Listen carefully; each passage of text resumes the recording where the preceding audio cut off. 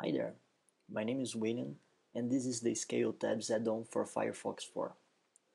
The Scale Tabs add-on allows you to choose the tabs that you have in your browser in a more simplistic way than we already have as a standard in the browser.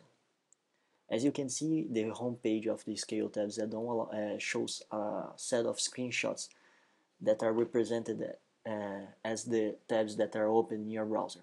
For instance, you can see that I have 8 tabs open in my browser right now, and I have 8 screenshots that represents each of the tabs that I have opened. As I select one of them with my mouse and clicking, I get sent to the tab that is represented in the screenshot. In order to get back to the home page of the Scale Tabs add-on, I need to simply create a new blank web page, a new blank tab actually, and I get back to that.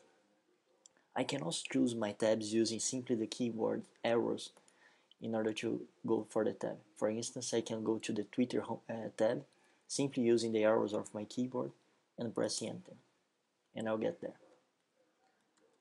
Another way to choose the tab that you want is by inserting a few keywords that are represented in the title of each of the screenshots.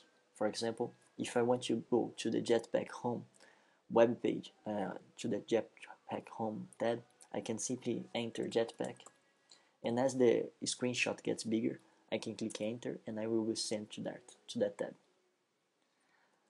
If you get to the Scale Tabs homepage and you want to cancel the operation, you can simply press the Ask button and you will get back to the previous tab that you had.